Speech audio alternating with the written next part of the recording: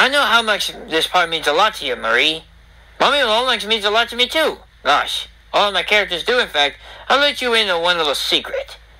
I, too, really believe my creations are more than just drawings.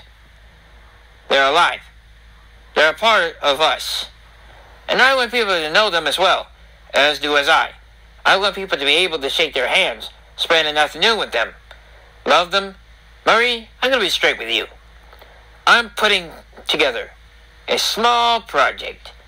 A little ceremony, if you will, if it works. A lot of dreams will come true. I want you to be a part of it. I want you to bring Mommy Longlegs to life once again. What do you say?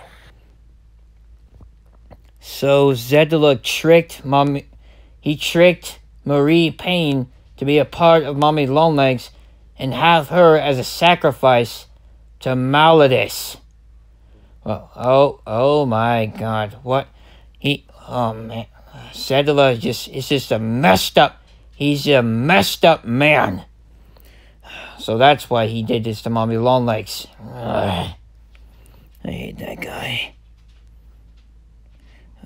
I can't believe Zeadula tricked Mommy Longlegs and have her as a sacrifice under the hands of Maladies.